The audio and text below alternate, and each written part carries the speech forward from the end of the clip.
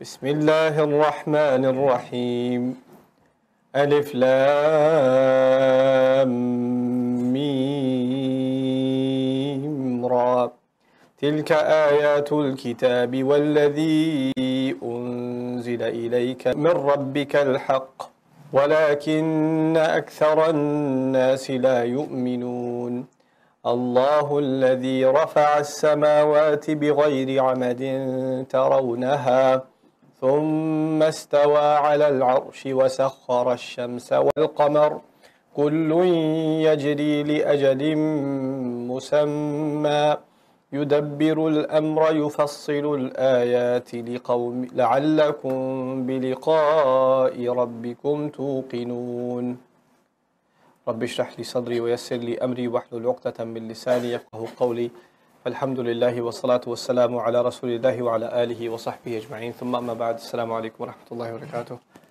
Okay folks, we're starting Surah Al-Ra'd. Surah Al-Ra'd, of course Ra'd means what? Thunder. Thunder. So you should already appreciate that this surah is going to have warning in it, like thunder does. Right? And it's actually the way even the surah starts off, it's a continuation of what we just concluded with in Surah Yusuf. So if you go to the end of Surah Yusuf, we see مَا كَانَ حَدِيثًا يُفْتَرَى. It's not speech that's been made up. وَلَكِنْ تَصْدِيقَ الَّذِي بَيْنَ يَدَيْهِ. However, it's a confirmation of what is right before him. It's a description of the Qur'an. That's what Surah Yusuf ends with. Surah Al-Ra'd begins, Alif Lam Ra, Tilka Ayatul Kitab. It continues that conversation. Now that you know it's not made up, well, what is it? And how is it guidance? So it continues that, carries that conversation forward. This surah, the sections of it, basically how the argument is laid out, it's 43 ayat, and they're small sections, small mini arguments. The first ayah is an argument by itself. It's the stable nature of revelation and the authentic source of revelation, contrasted with the stubborn nature of the kuffar. As awesome as this revelation is, most of them are not going to come to accept. The second to the fourth ayah, Allah describes the kingdom of the skies. Well, where did this revelation come from? This is Allah, wants the kingdom or the rule of Allah to be established on the earth, but the rule of Allah is already established in the skies from which the revelation came. That's the second to the fourth ayah. Then they find it very strange, and if you think this is strange, then what they're saying is even more stranger. What their words are then strange, and we'll talk about that in ta'ajab fa'ajabun qawluhum when we get to that ayah. But Allah Azza wa Jalla expresses, you don't have a right to be weirded out by this religion. It is Allah that has a right to find it strange that you're not accepting it, and you don't realize the price of that kind of kufr. When you go from ayahs number 7 all the way to 11, they're going back to their same mantra, which is, show us something. And this time Allah gives a response. In His response, instead of giving that standard response, in addition is, I know what you're up to. Show us when the punishment is coming, and basically Allah's response is, I know what you're up to. 12 to 13, if you really want to see something, here's a small taste of Allah's power, thunder. What happens in the sky, thunder and lightning. 14 to 16, now that you realize Allah's power, you know what any religion, what people do? They raise their hands up to the sky and they pray. That's what they do in any form of worship. So He says, calling to any other than Allah is an act in vain. When you realize now He controls everything down to thunder, there's no point in you asking anybody else. And He talks about the futility of making dua to anybody else. Then Allah talks in the 17th ayah, He actually talks about using the thunder and the lightning. Now obviously what's the next part in thunder and lightning? Rain.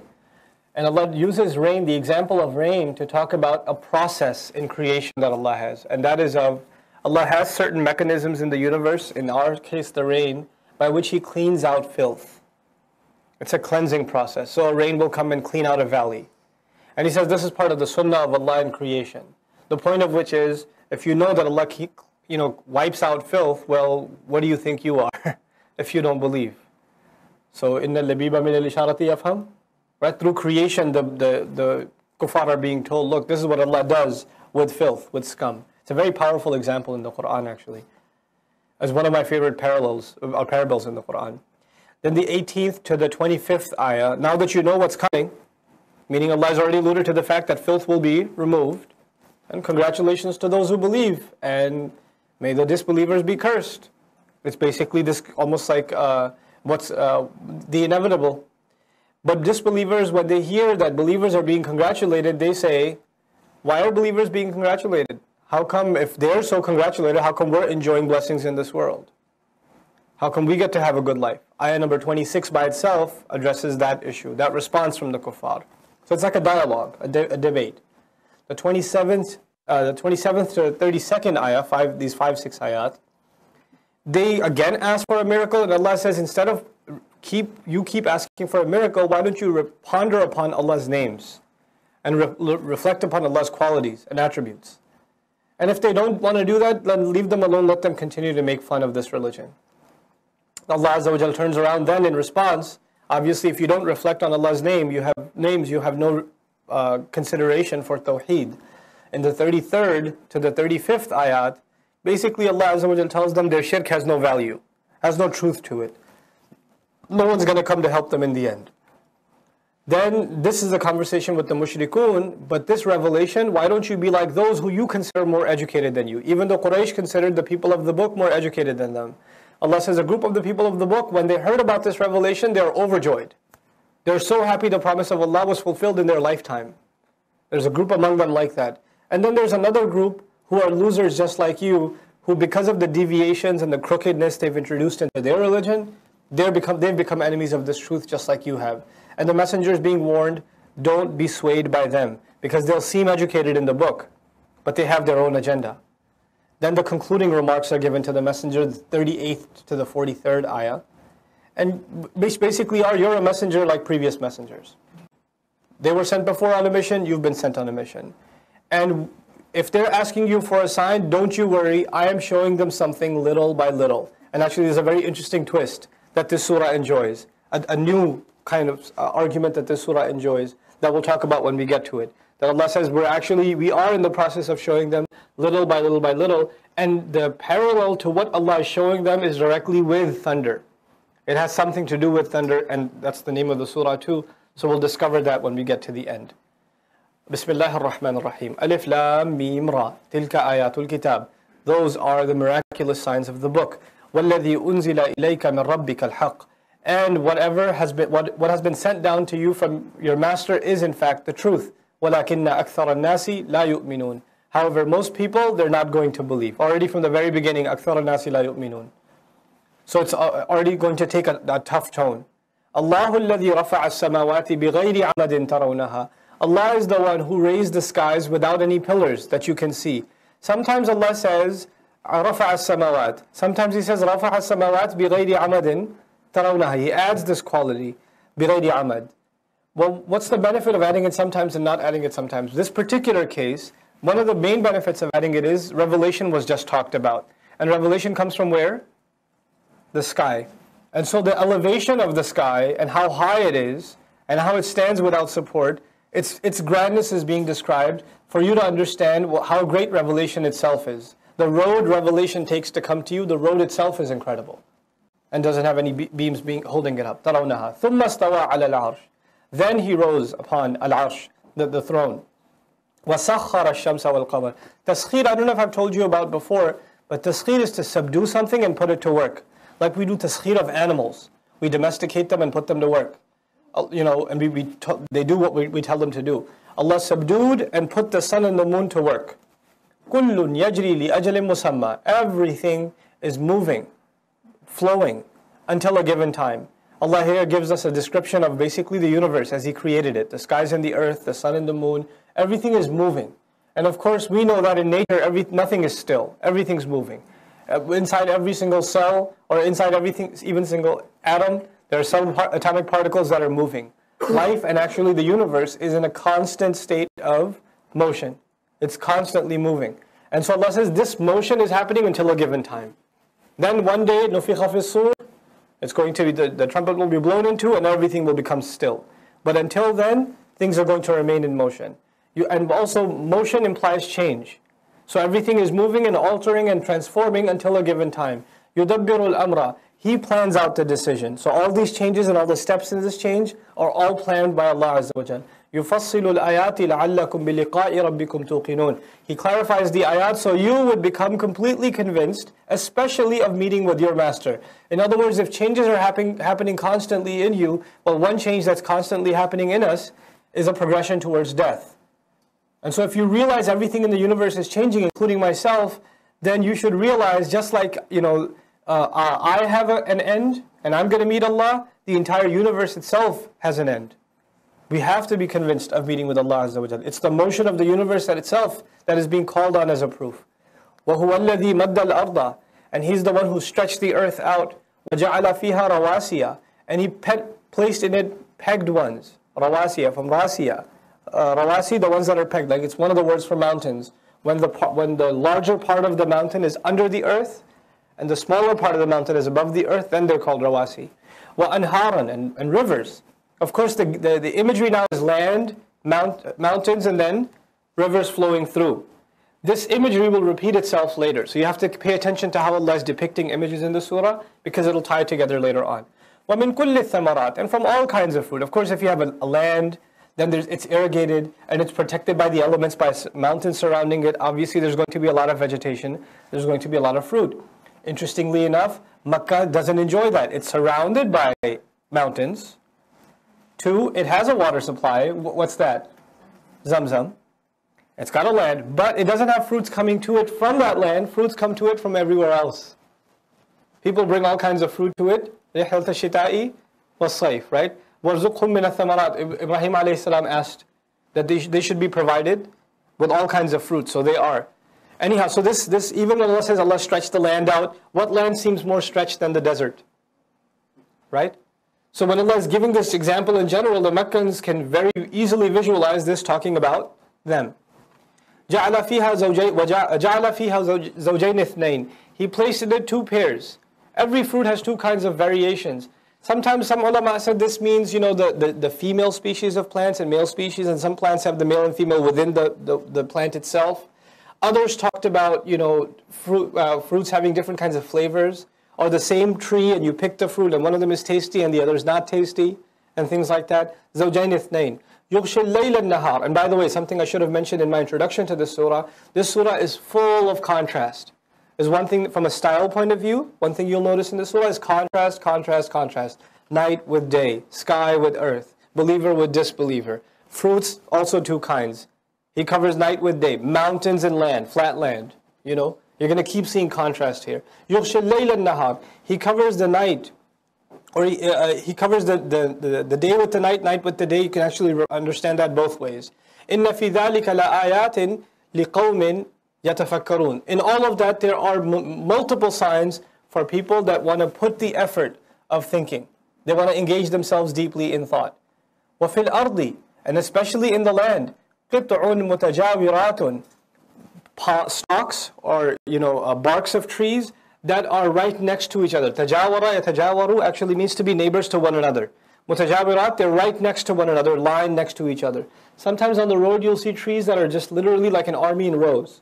Even though they weren't naturally or they weren't artificially planted that way, they just formed these rows upon rows upon rows of trees. So قِطْعٌ مُتَجَاوِرَاتٌ وَجَنَّاتٌ مِّنْ أَعْنَابٍ وَزَرْعٌ وَنَخِيلٌ. And gardens of grapes, and then all kinds of crop. وَزَرْعٌ وَنَخِيلٌ. Palm trees. صِنْوَانٌ وَغَيْرُ صِنْوَانٍ. This is new word for you. أَصْنَى النَّخْلُ. أَصْنَى يُسْنِي إِصْنَاءً. أَصْنَى النَّخْلُ. For a date palm to become firm and to stand on a single stem. Meaning the bark is one and it's not branching off too much. Sinwanun means it's combined. Also some say sinwan means it's made up of many branches. Ghayru sinwan, it doesn't have further branches, it's just one thick stalk. It's one thick bark. So different manner of trees. Yusqa bima'in wahid. So different kinds of trees are being furnished with the same water. This is actually, again, Allah pondering for those who reflect, who think deeply, right? Now thinking deeply doesn't just mean you're thinking about water coming and it's feeding plants and palm trees and farms and grapevines and plants that are next to each other. Water, as you will learn in this surah particularly, among other surahs, is actually a parallel for revelation itself. Water is pure and purifies everything else. Ma is tahir and tahur, right? It's pure and it purifies. What is revelation? It is pure and it purifies. Water comes from the sky and it gives life to the earth. Revelation comes from the sky and gives life to the earth. Water comes, different kinds of plants benefit. Revelation comes, different kind of people benefit. And sometimes the same tree, it's drinking the same water from its roots, and it's supplying the same nutrients to all of its fruits, but some fruits come out good and some fruits come out bad. Same household, same revelation, same message. One uncle believes, one uncle disbelieves. Right? So these are parallels for people. It's very beautifully depicted. For people who want to give themselves thought, who want to think about these things. So next time you're looking at the variation of plants in a garden, you're thinking about the variations of people and their personalities. And how different people respond to the same message. يُسْقَى بِمَاءٍ وَاحِدٍ. They're given to drink the same water. وَنُفَضِّلُ بَعْضَهَا عَلَى بَعْضٍ. And we give preference some over others. Some plants we feed better than others. And you notice how some plants actually become a source of life for other plants. Some, like the trees, they grow and their shade grows, and in their shade certain plants are able to survive that wouldn't be able to take the intensity of the sun. Right? They're able to survive because of that. Messengers are like that. Right? They take all the heat and they provide all the shade. SubhanAllah. And they have the deepest roots. So we give preference some over others. Fil ukul, in the taste, in the texture of food. إِنَّ فِي ذَلِكَ لَآيَاتٍ لِقَوْمٍ يَعْقِلُونَ. In all of that, there are many miraculous signs for people who apply their intellect, who give thought. وَإِن تَعْجَبْ. And if you're in shock, in other words, if you're in shock, they don't believe. If ta'jab is referring to the Prophet ﷺ. If you're in shock, then you shouldn't be in shock that they don't believe. The real thing to be, it's understandable that you're in shock actually, because what they are saying is in fact weird. فَعَجَبٌ قَوْلُهُمْ. So if you are shocked, it's because what they say is weird. Others have understood in ta'jab as the kafir is being referred to. In ta'jab, if you, disbelievers, are in shock, then their words are shocking. فَعَجَبٌ قَوْلُهُمْ. Now that sounds a little strange because then فَعَجَبٌ قَوْلُكُمْ or فَعَجَبٌ قَوْلُكَ. If you're in shock, well your language itself is shocking.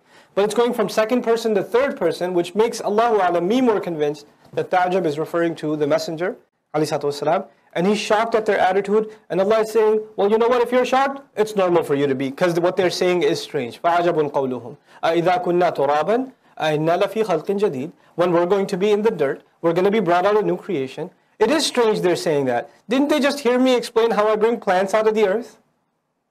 How are they shocked that life will come out of dirt? How are they shocked at that? That's weird that they can't even think that much. أُولَٰئِكَ الَّذِينَ كَفَرُوا بِرَبِّهِمْ. Those are the ones that have disbelieved in their master. وَأُولَٰئِكَ الْأَغْلَالُ فِي أَعْنَاقِهِمْ. They're the ones that are going to have chains. Next surah will also talk about chains. But the word for chains in the next surah will be asfad. مُقَرَّنِينَ بِالْأَصْفَادِ at the end of Surah Ibrahim. Here we're seeing it in the beginning. Al-aghlal. Aghlal are actually chains that tie multiple things together. Like if you have hands, chain, that's handcuffs, that's also a form of aghlal. Okay? These are chains in their necks. I mean, we don't have multiple necks, do we? So then how is it aghlal? Aghlal fi anaqihim. You're chained, like there's this thing around your neck, and the chain goes to the next criminal, and it's around his neck, and it goes to the next criminal, and it's around his neck. That's aghlal. They're all chained together. So one is pulled, they're all yanked. They're all yanked. And we learn, actually, in some descriptions of Judgment Day, who are you chained to? You're chained to the people that you helped misguide, that were partners in crime with you. You're also chained to the people that are from your family that you didn't do anything to help, that you didn't take responsibility for, that you didn't make any da'wah to, and they just did what they did and you didn't care. How many of us have families that are far away from the deen? Probably all of us. Of some family that's far away from deen. And we just don't bother because it's too uncomfortable talking to them. Like it or not, Allah chained us to them and them to us. On Judgment Day, that will become very clear. So whether we want to have those uncomfortable conversations or not, it's not even a question of if, it's a question of when. When and how. That's the only question. But the fact that we have to deal with those cousins, those uncles, that family, we have to. But this is, in a different context, referring to the disbelievers, and they're put chains around their neck. May Allah Azza wa Jalla not make us of them. أُولَٰئِكَ أَصْحَابُ النَّارِ هُمْ فِيهَا خَالِدُونَ. Those are the people of fire in which they will remain. And adding to that graphic description is that they have metal around their neck and they're in a fire. So what's also burning? The metal itself. Burning metal is around their neck. وَيَسْتَعْجِلُونَكَ بِالسَّيِّئَةِ And they're rushing you to show the evil, the wrong, the harm, meaning the punishment. قَبْلَ الْحَسَنَةِ Before the good. In other words, they are not asking for the goods from Allah Azza wa Jal to come. And before the good would come, they're just asking for the crime because that's what they've become. Just show us the punishment, we're ready for it. قَدْ خَلَتْ مِنْ قَبْلِهِمُ الْمَثُلَاثِ From much before, mathulath have appeared. Mathulath is plural of muthla. Muthlatun. Okay? And mathulath actually comes from mithal. You know mithal, what does it mean? Example. Mathulath is actually a form of punishment that becomes exemplary. Like teacher hangs somebody upside down and says, let that be an example to you. That's muthla. Okay? It becomes a deterring example for others. Mathula as a verb, mathula yamthulu, actually also means of an image to come in the mind. Of an image to appear in the mind. So when you say mathulath, you're talking about a punishment that when it's being described, it comes in your mind, the pictures come in your mind. When Allah says from much before mathulath have been given to them, it means these people, when you mention, Ad and Thamud and whatever, the ruins of those nations, just a slideshow appears in their brain. And they can visualize, all of these previous nations and their destruction. وَإِنَّ رَبَّكَ لَذُو مَغْفِرَةٍ لِلنَّاسِ And your master is the possessor of great forgiveness for people. In other words, I haven't closed the doors. You're the people that keep asking for punishment. I'm still offering you forgiveness. عَلَى ظُلْمِهِمْ Despite their wrongdoing.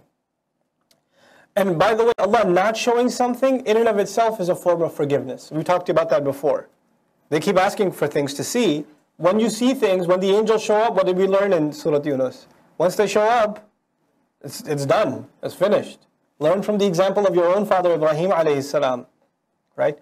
So, despite their wrongdoing, Allah keeps forgiving. وَإِنَّ رَبَّكَ لَشَدِيدُ الْعِقَابِ But don't confuse Allah's forgiveness with His lack of taking revenge or delivering intense outcomes. Your master is intense in dishing out consequences, punishments, iqab. Al-itabu, that's what this is. Al-itabu qabla al-iqab. This is al-itab.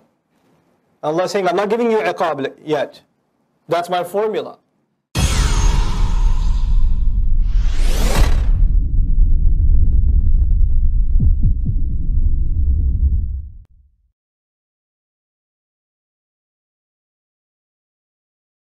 وَيَقُولُ الَّذِينَ كَفَرُوا لَوْلَا أُنزِلَ عَلَيْهِ آيَةٌ مِّن رَبِّهِ Those who disbelieve, they still say, and they keep saying, how come no miracle comes to him from his master? إِنَّمَا أَنْتَ مُنذِرٌ You're just a warner. In other words, don't bring me that request back. Ya Allah, give him something. No, your job is just to warn. You keep doing, I've given you enough. وَلِكُلِّ قَوْمٍ هَادٍ And every nation has a guide. Hadin is actually marfu'. Hadin, hadiyan. Hadin, right? لِكُلِّ قَوْمٍ hadin. So this is actually fi mahal rafa'. Now, what does it mean every nation has a guide? Obviously every nation has a prophet, but why refer to that here? What is that doing in this ayah here? The disbelievers say, how come no miracle comes? You're just a warner and every nation has a guide. Every nation has a guide doesn't just mean a messenger. The Qur'an is also a guide, yes? إِنَّ هَذَا الْقُرْآنَ يَهْدِي فَالْقُرْآنُ هَادٍ الرَّسُولُ هَادٍ Allah is saying every nation has its own form of guidance. Qur'an is our form of guidance. Every nation gets its own form of guidance. Some nations received miracles to see. Other nations received, miracles to hear. Like yours, you're receiving the book. Allah decides what nation gets what. That distribution of resources, of divine resources, is up to Allah, not up to you. Your only job, just keep warning. By the way, إِنَّمَا أَنْتَ مُنذِرٌ wa Bashirun? No Bashir here. Why not? The entire surah is thunderous. When you hear thunder, you don't hear good news. What do you hear? Bad news. Oh, kids lose their sleep. They come and take over your bed. Right? That's what happens when you hear thunder. Allahu ya'lamu ma tahmilu kullu untha. Oh, and you don't think you're asking for punishment, and you don't think I know what you're up to? I know about you before you knew about yourself. Allah knows what every female is carrying. She doesn't even know she's carrying yet. She's going about her day, she doesn't even know she's expecting a baby. I need not just a human, every female. وَمَا تَغِيضُ الْأَرْحَامِ, and what the wombs suck in, what they take in. You know, it's like a seed being planted, it's taken in. غَاضَ يَغِيضُ also means of something to be absorbed. We read this before. وَغِيضَ الْمَاءِ, and the water was absorbed, was taken in. So the womb takes it in. وَمَا تَزْدَادُ, and whatever the wombs, when the wombs start getting bigger, when they start increasing. وَكُلُّ شَيْءٍ عِنْدَهُ بِمِقْدَارٍ, and everything with him is in a calculation. It goes by a precise measure. You think you're getting away with anything you're doing? You're doubtful? I keep calculation of what you were doing inside the belly of your mother. When the womb of your mother contracted and when it started getting bigger and bigger. You think I don't have control over you? عَالِمُ الْغَيْبِ وَالشَّهَادَةِ, the knower of the unseen and the seen. Al-Kabir, the great. You know, Al-Kabir is contrast. How small you were inside your mother. It's contrast. And then Al-Muta'al, the possessor of the greatest heights. Al-Muta'al. You are low. Allah Azza wa Jal high. That's another thing that you'll notice here. Elevation is talked about a lot. Mountains, from the very beginning, the highest skies without any pillars. Rafa'a, elevated. Allah Himself, the possessor of all heights.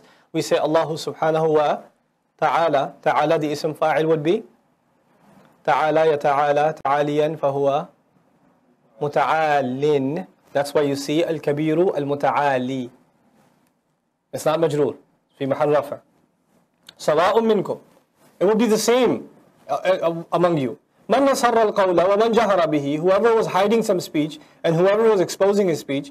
Wa man huwa mustakhfin bil-layli, and who's hiding out and trying to hide out in the night.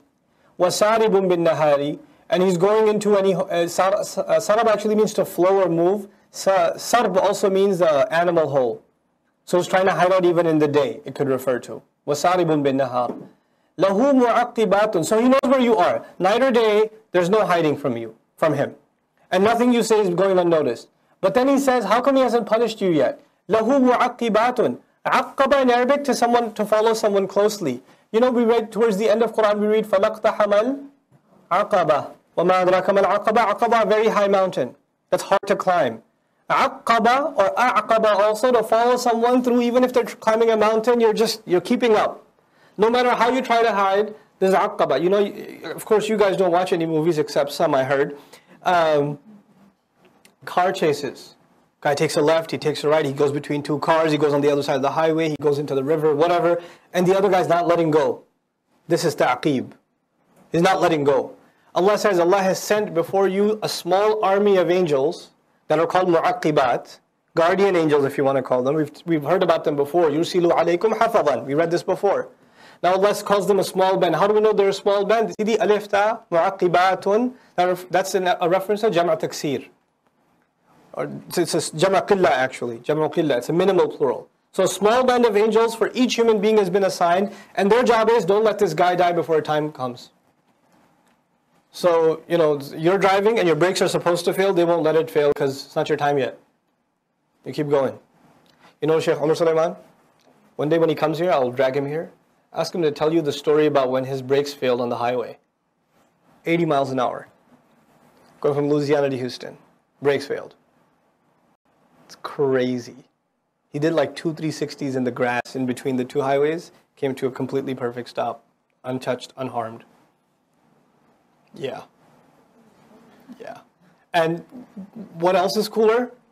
Saw it in a dream a couple of days before.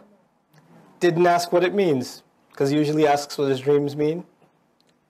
Yeah, he saw in a dream that he was sitting with some really awesome scholars from the past. I won't tell you their names, I'll let him tell you. And he was serving them tea. And he spilled the tea a little. He forgot all about the dream. A week after this near-death accident, he was talking to one of his teachers, Sheikh Raja, and he asked him, I saw this dream, by the way. It's pouring tea. He goes, it's very good news. Allah will give you a very strong reminder of death soon, though. He didn't tell him that the dream it's already happened. And he's like, Mu'aqibat. Angels are there. They're going to take care of business. Min bayni yadayhi wa min khalfi. They're going to be in front of him and behind him. And some say this is even referring to the messenger, alayhi salatu wasalam. He doesn't have to fear you. He's got a security detail. Some standing in front, some standing in behind him. وَيَحْفَظُونَهُ مِنْ أَمْرِ اللَّهِ. And they're guarding him by Allah's command. He doesn't have to worry about your protection or your dangers. إِنَّ اللَّهَ لَا يُغَيِّرُ مَا بِقَوْمٍ حَتَّى يُغَيِّرُ مَا بِأَنفُسِهِمْ. Now that the messenger you don't have to worry about, he's safe, you should worry about yourselves. Allah will not change your state. In other words, punishment for you is inevitable until a nation changes what is afflicting themselves. مَا بِأَنفُسِهِمْ وَإِذَا أَرَادَ اللَّهُ بِقَوْمٍ سُوءًا. And when Allah intends harm to come to any nation, any group of people, فَلَا مَرَدَّ لَهُ. Then there is no turning back, no cancelling it. This is actually a masdar mimi for radd. Ridda wa marad. وَمَا لَهُم مِّن دُونِهِ مِنْ وَالٍ. And besides him, you're not going to find any protector whatsoever. Wal is the ism fa'il of wali. Wali is more constant. Wal is the ism fa'il, so it's immediate, right now. You're not going to find even standing up at the moment to try and protect you. هُوَ الَّذِي يُرِيكُمُ الْبَرْقَ خَوْفًا وَطَمَعًا. He's the one who shows you lightning. And in the lightning there is fear. And there's hope. Hope, because if the land was dry and you saw a little bit of lightning, what are you hoping? Rain. In Surah Al-Baqarah we read another parable. Guy is lost, completely lost. He sees the lightning and he sees where to go. So it becomes a source of hope for him. وَيُنْشِئُ السَّحَابَ الثِّقَالِ. And he elevates, he raises really heavy mountains.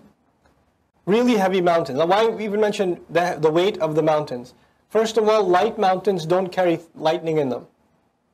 Or keep saying mountains, clouds. Light clouds don't carry lightning in them. Heavy clouds do. Heavy clouds also, when they clash with each other, what else do they produce? Thunder. And heavy clouds are the ones that bring rain. Light clouds, you know those little dinky clouds we see in Dallas sometimes? They don't bring any rain. They're cute. You know, they look like teddy bears sometimes or whatever. What does it look like? But they don't bring rain. The heavy clouds, the big ones, they're the ones that bring rain and the ones that have thunder in them. So now what's next? Now we just saw lightning. What do you expect next? Thunder. وَيُسَبِّحُ الرَّعْدُ بِحَمْدِهِ. And the thunder, it declares Allah's perfection. The thunder is a form of tasbih by doing His hamd. Subhanallah. The thunder is the sky doing tasbih. So when we hear thunder, what should just come out of our tongues? Subhanallah. Actually, we should even say, وَيُسَبِّحُ الرَّعْدُ بِحَمْدِهِ. You know? وَيُسَبِّحُ الرَّعْدُ بِحَمْدِهِ وَالْمَلَائِكَةُ. And the angels are doing so too. مِنْ خِيفَتِهِ. Out of His fear. The thunder is scary, and Allah is adding, the angels and the thunder are doing tasbih of Allah from His fear. We're afraid of them and they're afraid of Allah. مِنْ خِيفَتِهِ وَيُرْسِلُ الصَّوَاعِقَ. And then sometimes He sends thunderous explosions or like lightning explosions. فَيُصِيبُ بِهَا مَنْ يَشَاءُ. Then He targets with them and He afflicts with them whoever He wants. وَهُمْ يُجَادِلُونَ فِي اللَّهِ. And they're going to debate about Allah. Allah is saying this is happening in the sky. Thunder's happening, lightning's being prepared, and these insect-like human beings are standing on the ground arguing about Allah. Do you realize what you're doing? وَهُمْ يُجَادِلُونَ فِي اللَّهِ وَهُوَ شَدِيدُ الْمِحَالِ. It's like a question, exclamation, exclamation, question, exclamation. وَهُوَ شَدِيدُ الْمِحَالِ. What's the new word here? Mihal. Mahula. Mahula, to use extreme force against someone. أحد كلمات للطاقة للقوة. When you use extreme force against someone, but it also includes it at the meaning of planning an attack against someone. So not only are you far more superior than your enemy, but you have a thorough plan to completely annihilate your enemy. That kind of an attack is called, or that kind of power and capability is called mihal. It combines the power of hawl, power, with hila, plotting and planning, both of them together. You know how we say, la hawla wa la quwwata illa billah? So this is وَهُوَ شَدِيدُ الْمِحَالِ. He's intense in executing a plan and executing an attack, a well laid out attack against the enemy. لَهُ دَعْوَةُ الْحَقِّ. It's a beautiful phrase. لَهُ دَعْوَةُ الْحَقِّ. So small, easy to remember. He alone owns. Now, a literal translation would say, He alone owns the call of truth. The call of truth. There's two ways you can look at it. One meaning obviously is the call He's making. He possesses the invitation to the truth. Any other invitation that comes from anywhere else is not the truth. This is the invitation. Islam is the invitation to the truth, and He alone owns it. Meaning the messenger doesn't even own it. He doesn't even have up to him what to say. The thunder and the angels are all scared of Allah. The messenger is scared of Allah. He doesn't open his mouth except to do tasbih of Allah. He owns that call, not the messenger. That's one meaning. The second meaning, da'wah in the meaning of dua. Da'wah in the meaning of dua. What does dua mean? Supplication, calling Allah. He's saying, anybody, mushrik, Hindu, Buddhist, whatever, they're all either holding their hands like this, or like this, or like this, or like this. Whatever hand formation they make, they're all making a form of dua, aren't they? Allah is saying nobody actually, their du'as didn't go anywhere. The only real dua, the only one who actually made a call that somebody was on the other end was Allah Azza wa Jal. He's the only one that the true call is made to. All those others are wrong numbers you're dialing. All those other, recipient send back mailer demon. I call him mailer demon. The jinn that doesn't like your emails. وَالَّذِينَ يَدْعُونَ مِن دُونِهِ لَا يَسْتَجِيبُونَ لَهُمْ بِشَيْءٍ. And those who you're calling besides Allah, now he explains further, they're not going to be responding. They can't even try to respond to them in any way, shape, or form. كَبَاسِطِ كَفَّيْهِ إِلَى الْمَاءِ. Like someone, now where are we? We're in the desert. In the desert, a common phenomenon in the desert, we already kind of referred to here before, كَسَرَابٍ بِالنَّهَارِ, right? Walking around, going into a hole, but sarab also means a mirage. The fake water is sarab, real water is sharab. Sarab, sharab. Okay? Now you see this guy is desperate traveling in the desert and he thinks it's water. So he extends his hands out. Like somebody praying extends their hands out.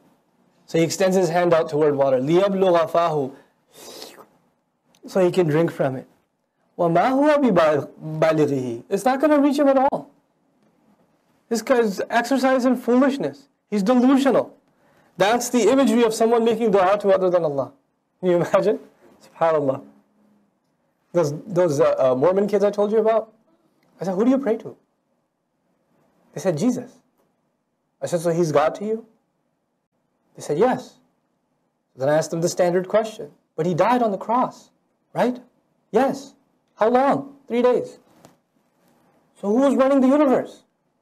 For 3 days. Did he pretend to die? Did he really die? He really died. Okay. So who was running the universe? God was. So he's not God. Because God was still alive.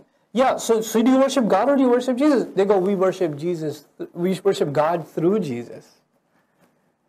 It's like, good comeback. Well done. Except, why do you have to worship him through Jesus? Did Abraham have to worship God through Jesus? Did Noah have to worship him through Jesus? Did Moses in your book have to worship God through Jesus? Why did nobody else that you mentioned have to worship God through Jesus? Why did he? Why can't you just say that he worshipped God himself too? And he didn't want anybody to go, you didn't have to go through anyone to get to God. Why could you just do that? Because we'll talk about it later, I guess. It's a good question. It's like, okay. We'll talk again, guys. Enjoy the bike ride. Well, but they gave me their 13 commandments. They're very entertaining 13 commandments. Some of them very good, some of them really disturbing. Actually, Mormons, interestingly on a tangent, also believe that we are not born into sin. Interestingly. So, I mean, it's a good start. إِلَّا كَبَاسِطِ كَفَّيْهِ إِلَى الْمَاءِ لِيَبْلُغَ فَاهُ. So he can reach his mouth. وَمَا هُوَ بِبَالِغِهِ. It's not going to reach him at all. وَمَا دُعَاءُ الْكَافِرِينَ إِلَّا فِي ضَلَالٍ. And what are the prayers, the night vigils, the let's hold our hands, let's have a moment of silence, let's إِلَّا فِي ضَلَالٍ. Except in vain. Lost God. Let's hold the candle all night long. And then you have the emissary saying, brother, why shouldn't we join them? Go join them. Just recite this first. Then go make dua. It's all good. وَمَا دُعَاءُ الْكَافِرِينَ إِلَّا فِي ضَلَالٍ. وَلِلَّهِ يَسْجُدُ مَنْ فِي السَّمَاوَاتِ وَالْأَرْضِ. To Allah alone, everything in the skies and the earth falls in sajda. And by the way, Allah mentions the thing that is high first, the sky. And the act of sajda is the act of coming low. Right? High or low, it comes before Allah. طَوْعًا وَكَرْهًا. Willingly and unwillingly. Willingly and unwillingly, it falls before Allah. طَوْعًا وَكَرْهًا. وَظِلَالُهُمْ. And even their shadows make sajda to Allah. Allah is now describing to us that shadows do sajda. Every time you see a shadow, it's a reminder of sajda. Some use this to interpret وَالنَّجْمُ وَالشَّجَرُ يَسْجُدَانِ, that planets have a shadow, that every tree has a shadow, and that shadow itself is a form of its sajda. وَظِلَالُهُمْ بِالْغُدُوِّ وَالْآصَالِ, in the morning hours and in the evening hours. This is an ayah of sajda, so let's not delay it. Let's do the sajda now and then come back.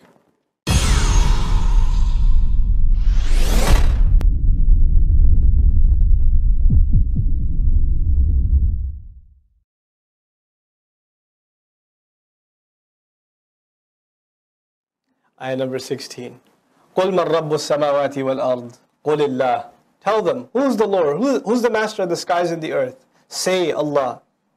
قُلْ أَفَاتَّخَذْتُم مِّن دُونِهِ أَوْلِيَاءَ. Tell them, have you dared taken any besides Him as protective friends and guardians?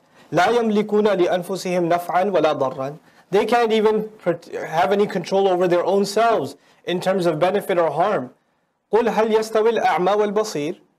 Tell them, is the one who can see and the one who can't see equal?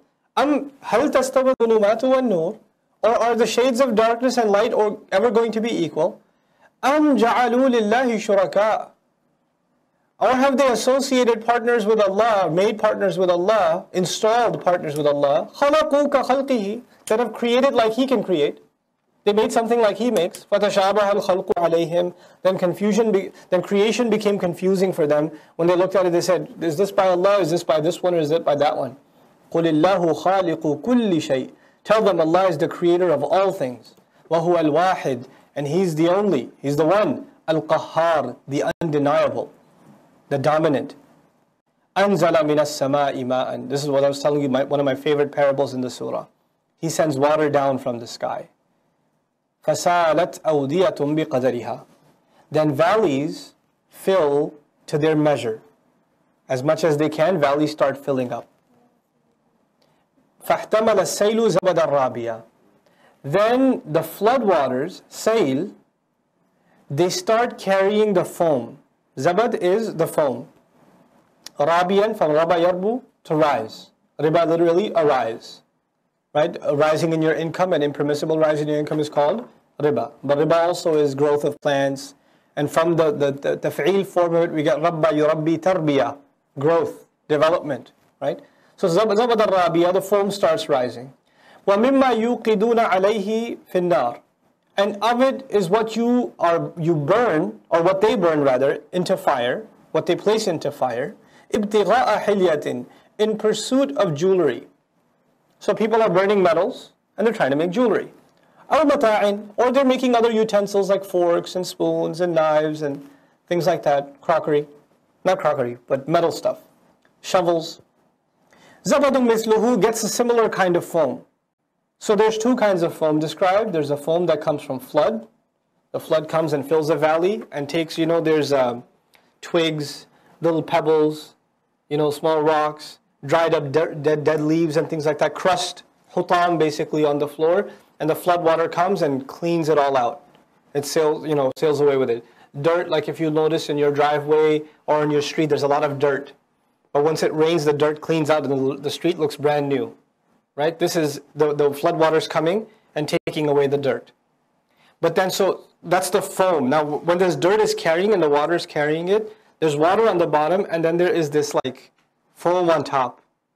Right? It's this like crusty thing. If you go to a beach that has a lot of algae, you'll notice foam. Right? Bubbly foam on top. So Allah says this foam rises to the top. It's rising. Now another scene, it's like a cut scene, and you're now inside a factory that's making jewelry for Walmart. And they're burning metals, right? And they're burning metals, and what's happening? There's foam rising to the top. So there's two kinds of foam that are being described. One as a result of coolness, meaning water. The other as a result of heat, burning metals. Obviously, which foam is easier? Which foam is easier? The water foam. Just, the rain came and it filled every valley and it produced foam. كَذَلِكَ يَضْرِبُ اللَّهُ الْحَقَّ وَالْبَاطِلَ. That is how Allah strikes truth against falsehood. Also means that's how Allah gives the example of truth and falsehood. My goodness. What is this talking about? Did I talk about this in Divine Speech? Did I cover this? Somewhat? Maybe I did, maybe I didn't. But I don't care, I'll repeat it. Okay. Allah sends water down from the sky. What did I say water is parallel to in this surah? Revelation. Allah sent Qur'an from the sky. Did He send it to a valley? بِوَادٍ غَيْرِ ذِي ذَرْعٍ. He sent it to a valley, didn't He? Okay. فَسَالَتْ أَوْدِيَةٌ بِقَدَرِهَا. Then the valleys started filling up to their measure. Some valleys are deeper, they can hold more water. Some valleys are shallow, they can hold less water. So as much as they can hold, they took. In other words, the message of Islam, the Qur'an came and it filled every street of Makkah. Like the water goes and finds any opening it can. And the message went everywhere until the streets were flooded with the message of Islam and it couldn't take any more, so they had to kick the messenger out. It filled up, alayhi salatu wasalam. They had to kick the messenger and the Sahaba out. Now as water that fills up into the valley, of course water gives life to the earth, we've learned that. But Allah says there are some elements on the earth that are just purely dirt and dirty and they're no good to the earth. The only thing that really should happen with those things is they should rise to the top and be cleaned off. The believers took in the water. The disbelievers are like the foam on top. They rose to the top. It became very clear who will accept the water and who will reject the water. It became very, very clear. There was no confusion. Now the Prophet, inshallah, eventually is going to go to Medina. It's actually because of this parable, some scholars believe that this part of the surah is Madani. Others say this was foretold. So now the Prophet's in Medina, sallallahu alaihi wasallam. What's the filth of Medina? The munafiqun, the hypocrites. But the hypocrites are not easily, once the ayat come, the kafir says, I'm a kafir. I love being a kafir. I'll make fun of your religion too. So he rises himself to the top easily, like water foam rises to the top. But metal, the impurities of metal don't just rise to the top if you pour water on them. What do you have to do? You have to burn them in extreme temperatures and then the impurities rise to the top and make the foam. The munafiqun are deeply embedded inside the Muslim community. They're not just going to separate easily. You have to be under extreme temperatures for them to be separated. So the heat of battle, the heat of Badr, the heat of Uhud, the heat of Ahzab will expose the munafiqun. That foam will rise, but it takes a little bit of heat, or sometimes a lot of heat. Now who's burning? Everybody. The entire metal is burning, just so a few filth can rise to the top. وَلِيَعْلَمَ اللَّهُ الَّذِينَ آمَنُوا وَيَتَّخِذَ مِنْكُمْ شُهَدَاءَ. So Allah can know who really believes. So Allah can know who really believes. So Allah puts the believers in difficult situations so that the foam can rise to the top. Surah Al-Ankabut will tell us the same thing. وَلِيَعْلَمَنَّ اللَّهُ الَّذِينَ آمَنُوا وَلَيَعْلَمَنَّ الْمُنَافِقِينَ. Allah will expose those who are hypocrites when tough times come. Surah Al-Ankabut is all about tough times. That's its subject matter. So, فَاحْتَمَلَ السَّيْلُ زَبَدَ الرَّابِيَةِ. The foam carried the filth over. And then there's the second kind of filth. But when Allah talks about the second kind of filth, alluding to the war, the battles in Islam, Allah says you go into the battlefield, you burn these metals, and you have two goals in front of you. ابتغاء حلية أو متاع. Either you're pursuing jewelry or what else? Utensils. Now, obviously, if you're going to make all the effort to burn jewelry or burn metal, what would you rather get out of it? The more valuable thing, jewelry. It's more valuable. Mata is not that valuable. But what is this referring to? When the Muslims go into battle, there are two incentives in front of him. There's Jannah. هل أدلكم على تجارة تنجيكم من عذاب أليم. Now, what's the number one goal? تؤمنون بالله ورسوله وتجاهدون في سبيل الله بأموالكم وأنفسكم. What's the reward? يدخلكم جنات تجري من تحتها. Jannah. But what is the utensils? The secondary goal. وأخرى تحبونها نصر من الله وفتح قريب. And secondarily, you people love that you should have victory of, help from Allah and victory should arrive. Help from Allah and victory is like the spoon and the fork. And the reward of Jannah is like the gold. So Allah says they're both legitimate causes, but you should keep a priority. Keep the jewelry as jewelry, keep the utensils as utensils. Now, في النار ابتغاء حلية أو متاع زبد مثله. كذلك يضرب الله الحق والباطل. That is how Allah clashes truth against falsehood. In the age of da'wah, that truth against falsehood is by the message spreading everywhere. The believers will be separated from the disbelievers the more the message spreads. In the situation of a Muslim community that is formed and has become a power in and of itself, then it's going to be extremely difficult circumstances that will expose the hypocrites for who they are. But that truth, the clash will continue. Now the parable continues. Allah says, فَأَمَّا الزَّبَدُ, as for the foam, فَيَذْهَبُ جُفَاءً. This is actually the first foam. The first foam was from metal or from rain? It was from rain. That's the first foam. We'll see why. Because as the ayah continues, it goes back to the earth. It's referring to what water runs to the earth. As for the foam, then it will be tossed out. فَيَذْهَبُ, it'll go جُفَاءً, tossed out.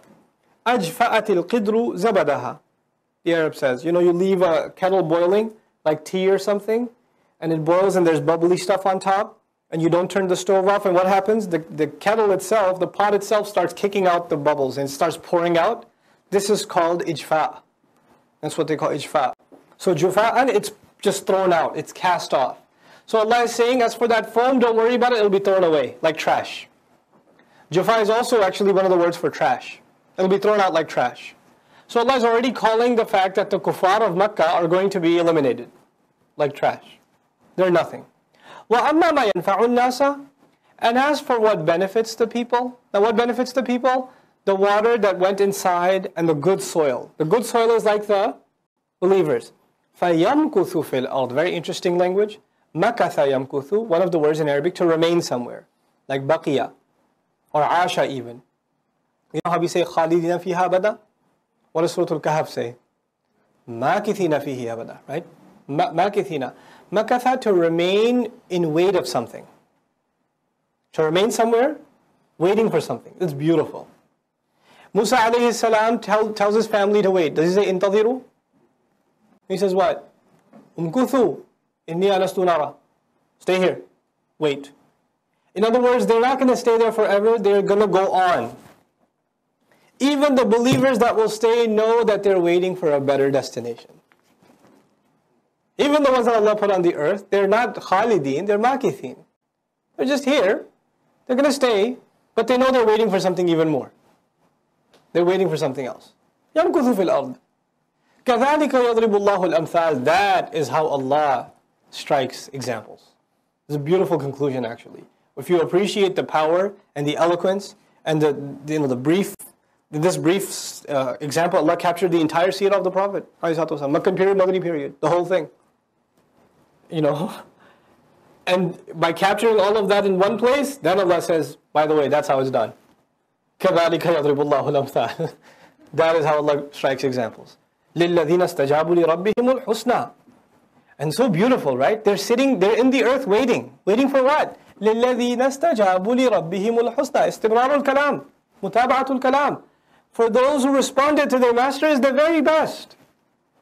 The very best. وَالَّذِينَ لَمْ يَسْتَجِبُوا لَهُ. And those who didn't respond to him, لَوْ أَنَّ لَهُمْ مَا فِي الْأَرْضِ جَمِيعًا. Had they had everything on the earth altogether. Now what does the word law mean? Had. It looks back at the past. It's a kalima of hasr also, of regret. Law. The previous ayah already established that those who didn't respond to Allah are compared to what? Froth, bubbles, foam. Will they have any place in the land or will they be eliminated? Allah is saying, I've already told you they got no place in the world. They got no place on the earth. But even if they did have it, let's just say, give them the best case scenario. This is the reality, they don't have the best case scenario. But even if they did, what would happen? لَوْ أَنَّ لَهُمْ مَا فِي الْأَرْضِ جَمِيعًا. Had they had everything on the earth altogether, وَمِثْلَهُ, and another like it, مَعَهُ, right along with it, لَفْتَدَوْ بِهِ, they would have given it up in ransom. Fidya, to free someone. They would have given it up in ransom. أُولَٰئِكَ لَهُمْ سُوءُ الْحِسَابِ. Those are the people that are going to have the worst kind of audit. These are some of the scariest ayat of Qur'an because Allah did not say su'ul adhab. He said su'ul hisab. كما ليس هناك فرق. ليس هناك فرق. As though there's no difference. When Allah says they'll have the worst audit, the toughest accounting, line by line analysis, there's no difference between that and punishment itself. وَمَأْوَاهُمْ جَهَنَّمْ. And their final place is Jahannam. وَبِئْسَ الْمِهَادِ. And what a terrible cradle that is. What a terrible hugging womb that is, or the hug of a mother that is. أَفَمَنْ يَعْلَمُ أَنَّمَا أُنزِلَ إِلَيْكَ مِنْ رَبِّكَ الْحَقِّ. Then, as for the one who knows that what has been sent down to you from your master is the truth. See this whole sending down, sending down, sending down. It keeps making us think about the sky, right? Whatever's come down to you from your master is in fact the truth. That person, kaman huwa a'ma, is he going to be like someone who's blind? Blindness is important to mention here, particularly. Why? Someone blind can't appreciate the greatness of the sky. Can't appreciate something coming from below. They don't even know. They just know it's here. They don't know where it came from. Someone who has eyes knows it came from above. The only people who will make an effort to remember are the people that possess sound minds. Those who fulfill the promise made with Allah. And they don't violate the promise, the contract. Mithaq keeps coming up, a quick reminder, when both parties are equally aware of the seriousness of the agreement. وَالَّذِينَ يَصِلُونَ مَا أَمَرَ اللَّهُ بِهِ أَن يُصَلَى. And those who keep joined what Allah has commanded to keep joined. There's a very comprehensive statement in the deen. Well, some phrases in the Qur'an capture the essence of the entire religion. This is one of them. They keep together what Allah commanded to keep together. Our loyalty to the book and the messenger, keep it together. Our concern for dunya and the akhirah, keep it together, keep it combined. Our belief in this life and the next life, keep them together. And our knowledge and our action, you keep them together. Family relations, you don't cut them, you keep them together. So things that are supposed to be kept together are never taken apart. أَمَرَ اللَّهُ يَصِلُونَ مَا أَمَرَ اللَّهُ بِهِ أَن يُوصَلَى وَيَخْشَوْنَ رَبَّهُم. And they feared their master. وَيَخَافُونَ سُوءَ الْحِسَابِ. And they feared the worst kind of audit. وَالَّذِينَ صَبَرُوا ابْتِغَاءَ وَجْهِ رَبِّهِمْ. And those who were patient in pursuit of the face of their master, meaning the pleasure of their master. وَأَقَامُوا الصَّلَاةَ وَأَنْفَقُوا. And they established prayer and they spent مِمَّا رَزَقْنَاهُمْ, from whatever we had given to them, سِرًّا وَعَلَانِيَةً, secretly and publicly. Alaniya, publicly, openly, announced. وَيَدْرَؤُونَ بِالْحَسَنَةِ السَّيِّئَةَ. Beautiful phrase. They ward off, they push. dara'a. You guys actually know a phrase that has to do with dara'a. إِنَّ دَرْءَ الْمَفْسَدَةِ مُقَدَّمْ عَلَى جَلْبِ الْمَصْلَحَةِ. Dar is the masdar. So dara'a yadra'u, to push somebody hard to get them away from trouble. Like a car is coming and you push your friend over to the other side of the street. He gets injured a little bit, but you saved his life. This is dar. This literally means dar. To push somebody to save them. So they save themselves, literally, by pushing good deeds ahead of bad deeds. Meaning they push the good deed away. They save themselves from it by immediately following a bad deed with a good deed. أُولَٰئِكَ لَهُمْ عُقْبَى الدَّارِ. They are going to have the ultimate outcome of a home.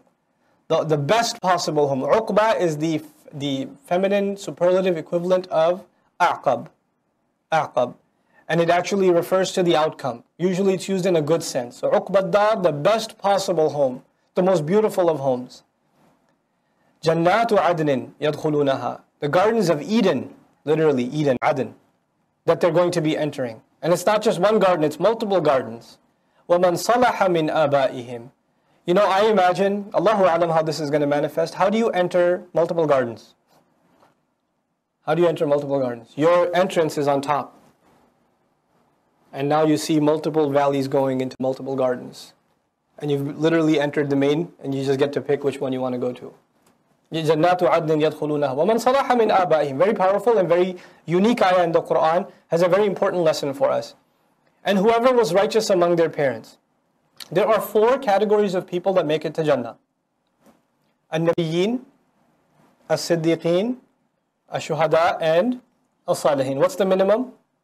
Salihin is the passing grade, minimum 65, barely got through Salihin.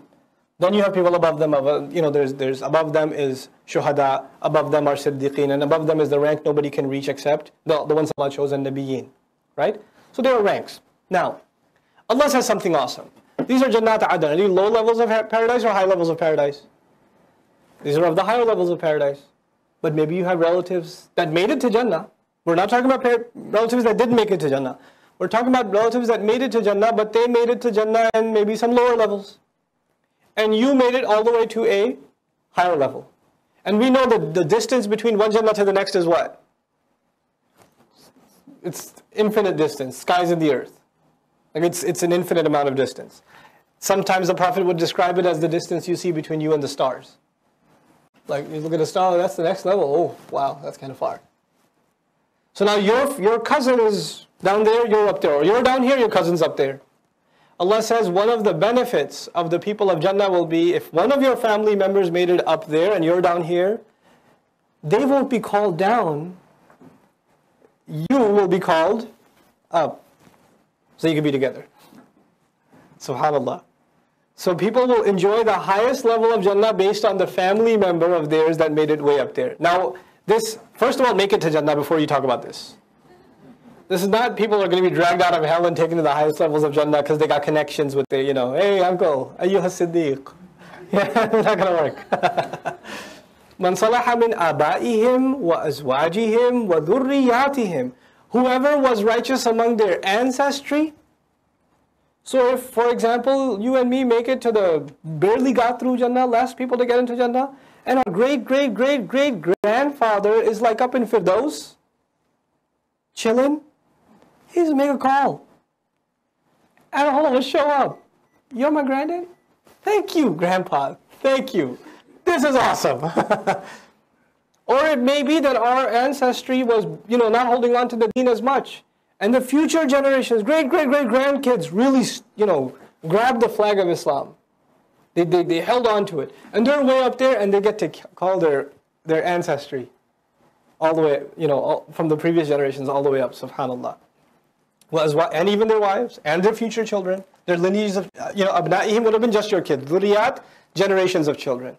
وَالْمَلَائِكَةُ يَدْخُلُونَ عَلَيْهِمْ مِنْ كُلِّ بَابٍ. And the angels are coming at them from every door. So they've got this major living room situation and they got all these doors. And the angels are the escorts to these family members. So the angels are coming, we have some more cousins for you. And we have your grandfathers here. And your uncles here. And your cousins here. And they're just, the angels themselves are bringing from every door. Multiple doors. Subhanallah. Salamun alaykum bima sabartum. Salam. Who's saying salam? Actually, it's not limited. Allah didn't say. Allah didn't say.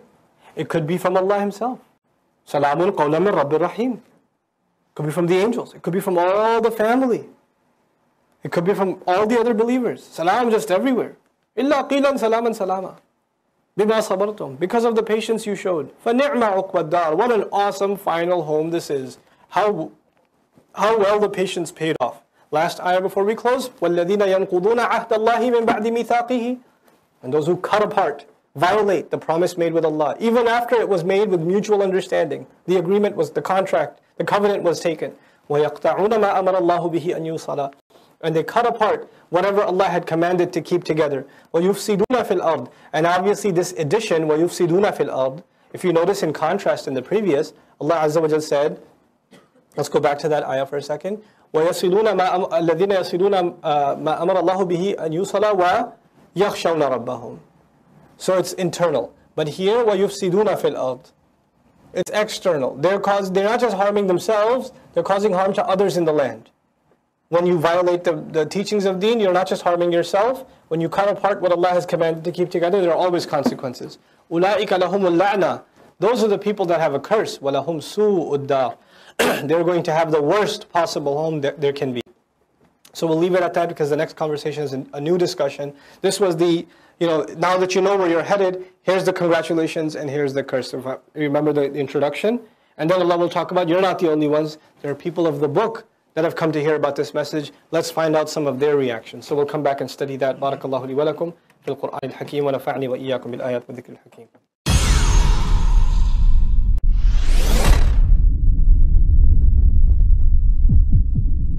الله يبسط الرزق لمن يشاء ويقدر وفرحوا بالحياة الدنيا وما الحياة الدنيا في الآخرة إلا متاع رب اشرح لي صدري ويسر لي أمري واحلل عقدة من لساني يفقه قولي فالحمد لله والصلاة والسلام على رسول الله وعلى آله وصحبه ومن والاه ثم أما بعد. Ayah number 26 of Surah Al-Ra'd. Allahu yabsutu rizqa liman yasha'u wa yaqdir. Allah expands the provision of whoever He wants and He contracts it. Basata qadara. The two come in contrast. There's another verb that comes yaqbidu. Yaqbidu. but يَبْسُطُ وَيَقْدِرُ. He expands it, He opens it, and then, like كَبَاسِطِ كَفَيْهِ, the one who extends his hands. So He extends the rizq, and He contracts, also means He calculates, meaning He becomes very precise and gives him exactly what he deserves. وَفَرِحُوا, and they were overjoyed بِالْحَيَاةِ الدُّنْيَا, with worldly life by itself. وَمَا الْحَيَاةُ الدُّنْيَا فِي الْآخِرَةِ إِلَّا مَتَاعٌ, and what was worldly life in comparison to the next except nothing but utility. And interestingly, in the same surah, the argument about utility being inferior and something else being superior has already been mentioned. The akhirah like hilya and dunya being mata'. Right? So once again, what's akhirah compared to dunya except just mata'? وَيَقُولُ الَّذِينَ كَفَرُوا لَوْلَا أُنزِلَ عَلَيْهِ آيَةٌ مِّن رَبِّهِ. They repeat. Those who disbelieve say, how come no miracle comes to him from his master? قُلْ إِنَّ اللَّهَ يُضِلُّ مَنْ يَشَاءُ وَيَهْدِي إِلَيْهِ مَنْ أَنَابَ. Tell them, no doubt about it, Allah misguides whoever He wants, and He guides towards Him whoever is going to come back, whoever is going to return. Anaba, one of the words for raja'a, it's used in the spiritual sense only. Munib, the one who returns back to Allah. What the ayah is suggesting is, they're saying, show us a miracle, and let them know, look, if you had any intentions of coming back to Allah, Allah would have guided you. You would have seen the miracle, it would have been enough for you. You have no intentions of turning back to Allah, so it wouldn't even matter for you. الَّذِينَ آمَنُوا وَتَطْمَئِنَّ قُلُوبُهُم بِذِكْرِ اللَّهِ. Those who believe, meaning the one who returns, what are they like? They're like the ones who believe, and their hearts are content by the remembrance of Allah. تَطْمَئِنَّ قُلُوبُهُم بِذِكْرِ اللَّهِ. Notice when it was mentioned for worldly life, the wording was فَرِحُوا بِالْحَيَاةِ الدُّنْيَا. They were overjoyed with worldly life. And farah in Arabic is something temporary. You can't stay farah all the time, like overjoyed. But itminan, constancy, tranquility, calmness, that can become a permanent state. And that's for the people who have the remembrance of Allah in their hearts. May Allah grant all of us that. أَلَا بِذِكْرِ اللَّهِ تَطْمَئِنَّ الْقُلُوبِ. Know that by remembering Allah, hearts become tranquil, hearts become calm. In this ayah also, there's a great psychological remedy for any of you that are going to pursue Islamic psychology, Quranic psychology, and one day become counselors. The remembrance of Allah calms hearts down. I've got stress, I've got anger issues, I get really worried. The adhkar of Allah, the remembrance of Allah itself, in and of itself is a healer. It calms people down. It calms people down. It brings down the nerves. الَّذِينَ آمَنُوا وَعَمِلُوا الصَّالِحَاتِ. Those who believed and acted righteously, did the few righteous deeds. طُوبَى لَهُمْ. Tuba is a beautiful word also. A joy that brightens up the heart and all the senses. That's tuba. It's not just something that you feel emotionally, you feel like exhilarated. That's tuba. وَحُسْنُ مَآبٍ.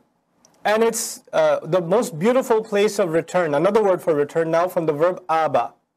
The past tense verb is aba. I believe it's aba ya'ub. I could be wrong about that, but it's more specific than raja'a yarji'u. Raja'a yarji'u also means to return. Ma'ab is the ism dharf from aba. It's the dharf from aba. And it's specifically used for living things. It's not used for anything else. And ma'ab literally is used also, or iyab actually. Iyab is used for the trip back. Like you went to Richardson or you went to Louisiana or something and you're driving back, your trip back is iyab. Husnu ma'ab, what a beautiful place to go back to. In it there's a beautiful hint. Human beings were taken out of Jannah.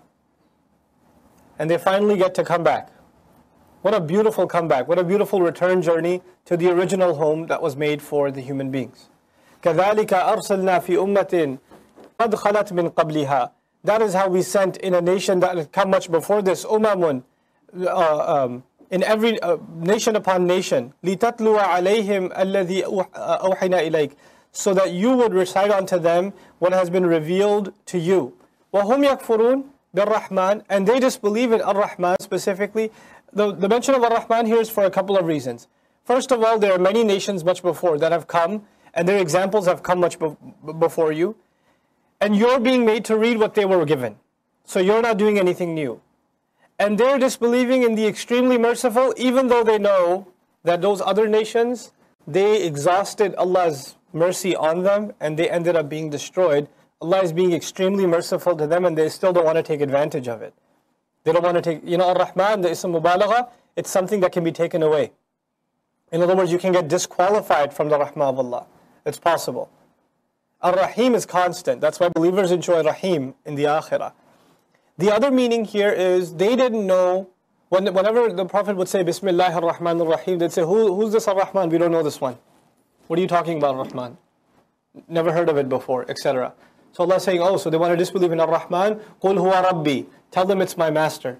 La ilaha illa huwa, alayhi tawakkaltu. There's no one to be worshipped and obeyed in any way, shape or form but He. Upon Him alone I have relied, I've placed my trust. Wa ilayhi matab. And to Him my place of return and my turning back is. Matab is both physical here and spiritual. So there was ma'ab, the place to go back to, and now we're seeing matab. Taba and Abba are actually both for going back. Tawbah is the act of coming back to Allah. To Him my repentance, to Him my spiritual coming back. وَلَوْ أَنَّ قُرْآنًا سُيِّرَتْ بِهِ الْجِبَالِ. And if there was a Qur'an by means of which mountains would move, أَوْ قُطِّعَتْ بِهِ الْأَرْضِ, or pieces of the earth would get chopped up, meaning earthquakes would happen and cracks would happen in the earth and they would get cut. أَوْ كُلِّمَ بِهِ الْمَوْتَى, or the dead were spoken to by means of it. But Allah didn't even end that sentence. He just says, even if that was the case, these guys lost cause. It's like a ... there. ... بَلْ لِلَّهِ الْأَمْرُ جَمِيعًا. Rather, the entire decision rests with Allah. He owns the entire matter. In other words, they're not in charge of what Allah will send and what Allah will not send. That's up to Allah. أَفَلَمْ يَيْأَسِ الَّذِينَ آمَنُوا. Have the believers not lost hope? Has this not happened to the believers? Yay'as, to lose hope, right? And lose hope in what? أَلَّوْ يَشَاءَ اللَّهُ لَهَدَى النَّاسِ جَمِيعًا. Have they not lost hope that had Allah wanted, Allah would have guided all of humanity? All of humanity could have been guided in one shot. But Allah says that's not the amr of Allah. And believers, don't lose hope. Don't become like this. Don't entertain that thought when you're carrying the message of Islam. وَلَا يَزَالُ الَّذِينَ كَفَرُوا تُصِيبُهُمْ بِمَا صَنَعُوا قَارِعَةٌ. قَارِعَةٌ is the fa'il of تُصِيبُهُم. So you have to separate the two. The disbelievers will continue to. Now what will they continue to do? A qari'ah, a terrible calamity, is going to afflict them because of what they have done. And it's still going to afflict them. In other words, no matter what they do, the eventual consequences that are coming their way cannot be dispelled, cannot be cancelled out. وَتَحُلُّ قَرِيبًا مِنْ دَارِهِمْ. And it's going to be unleashed. That qari'ah, that loud explosion is going to be unleashed very soon, very, very close to their homes. قَرِيبًا مِنْ دَارِهِمْ. So Allah Azza wa Jalla is not talking about their homes, but He's saying some bad stuff is going to start happening near their homes. Now what bad stuff started happening to the Quraysh near their homes? Well, Badr, Uhud, right? This is near their homes, and some of the consequences are going to start happening. وَيَأْتِيَ وَعْدُ اللَّهِ, and the promise of Allah will come. إِنَّ اللَّهَ لَا يُخْلِفُ الْمِيعَادِ. No doubt Allah does not go back on the promise. وَلَقَدْ اسْتُهْزِئَ بِرُسُلٍ مِّن قَبْلِكَ. Then messengers were made fun of before too. Much before you also. فَأَمْلَيْتُ لِلَّذِينَ كَفَرُوا. Then أَمْلَى يُمْلِي إِمْلَى, to extend. فَأُمْلِي لَهُمْ إِنَّ كَيْدِي مَتِينٌ, Allah says. So أَمْلَيْتُ لِلَّذِينَ كَفَرُوا. I have extended for those who disbelieve. And I've given you the example of the extension in the beginning when we're talking about Baqarah. The dog that has an extra long leash that goes running wild. If it had a 1-foot leash, it wouldn't have been choked. But if it's got a 200-foot leash and it's going wild, galloping, by the time it hits its 200-foot leash, it's choked to death even. Right? It hits them much harder. So Allah says, I've extended for those who disbelieve. ثُمَّ أَخَذْتُهُمْ. Then I've seized them. Now He doesn't say here, ثُمَّ سَآخُذُهُمْ. كَأَنَّ هَذَا وَعْدٌ مَفْعُولٌ. It's done. Finished. It's already a done deal that I've got a hold of them. He mentioned it in the past tense, as though it's already done. فَكَيْفَ كَانَ عِقَابٌ. Then how was my taking revenge? How was the punishment that I dish out? أَفَمَنْ هُوَ قَائِمٌ عَلَى كُلِّ نَفْسٍ بِمَا كَسَبَتْ. As for the one who stands over every soul, every person, because of what he or she has done. ... This is not a complete sentence here. Just like the previous one, in a style sense, it's actually a disappointment of Allah. Are they going to then disbelieve in someone who stands over every soul, over every single thing that he or she has done? جَعَلُوا وَجَعَلُوا لِلَّهِ شُرَكَاءَ. And they've made partners with Allah. قُلْ سَمُّوهُمْ أَمْ تُنَبِّئُونَ. Say, name them. سَمُّوهُمْ. Name those gods. Who are they? Where do they come from? What are their histories? أَمْ تُنَبِّئُونَهُ بِمَا لَا يَعْلَمُ, or are you informing him, meaning Allah and the Messenger, of what بِمَا لَا يَعْلَمُ فِي الْأَرْضِ, of something he doesn't know about in the land. Maybe some secret gods came out and Allah himself didn't know about it. أَمْ بِظَاهِرٍ مِّنَ الْقَوْلِ, or is it just outwardly speech? In other words, you don't want to make it seem like the Messenger stumped you when he asked you, go ahead and name them. So you're like, you don't want to look like fools, so you started making stuff up. Just to show that you can see, you got something to say. مِّنَ الْقَوْلِ بَلْ زُيِّنَ لِلَّذِينَ كَفَرُوا مَكْرُهُمْ. Rather, the fact of the matter is, it is for the disbelievers that their plotting and their scheming has been beautified for them. وَصُدُّوا عَنْ سَبِيلِ اللَّهِ, and they were themselves obstructed from the path of Allah. وَمَنْ يُضْلِلِ اللَّهِ, and whoever Allah would mislead, فَمَا لَهُ مِنْ هَادٍ, they're not going to find any guide whatsoever. What is this in contrast to that we found in the beginning of the surah? لِكُلِّ قَوْمٍ هَادٍ فَمَا لَهُ مِنْ هَادٍ. When someone just kicks away the gift that Allah Azza wa Jal was sending their way, then they have no guide left. لَهُمْ عَذَابٌ فِي الْحَيَاةِ الدُّنْيَا, they're going to have punishment in worldly life. وَلَعَذَابُ الْآخِرَةِ أَشَقٌّ, and the punishment of the next life is far more difficult. شَقَّ الْأَمْرِ, something became very difficult. صَعُبَ, it became hard. أَشَقٌّ, it's even more difficult. Also shaqiq or mashaqqa, they say, for a task that's so hard, it's way beyond your capability. وَلَعَذَابُ الْآخِرَةِ أَشَقٌّ, the punishment of the akhirah is way beyond any creature's capability to handle. Nobody can handle it. Nobody will develop a tolerance for it. And any creature would die if they experienced it, but Allah Azza wa Jal commanded these creatures that are made for hell to not be able to die. By definition though, they can't handle it. Ashaq. وَمَا لَهُم مِّنَ اللَّهِ مِنْ وَاقٍ, and they're not going to have, as far as Allah is concerned, from Allah's side, or within Allah, they're not going to find any protector whatsoever. مَثَلُ الْجَنَّةِ الَّتِي وُعِدَ الْمُتَّقُونَ, the example of paradise. What did I tell you about mathula? What did I tell you about the word mathula? You remember? Something you can visualize. So when Allah says مَثَلُ الْجَنَّةِ الَّتِي وُعِدَ الْمُتَّقُونَ, the example of the garden, the ultimate garden, that's been promised to the believers, the pious, those who protected themselves, then the point of saying mathal is visualize it. Try to imagine it. Use the best of your capability to figure it out. And I guarantee you, whatever you imagine, it's going to be better than that. So you're literally supposed to recite these ayat, memorize them, and just kind of go a little wild in your imagination. It's okay, you're supposed to do that. تَجْرِي مِن تَحْتِهَا الْأَنْهَارِ, at the bottoms of which the multiple gardens, maybe they're on valleys, or there are hills and hills and hills of gardens, and at the foots of them rivers are flowing. أُكُلُهَا دَائِم, its fruits are constant, they don't go bad, they're always there, without any preservatives, you know.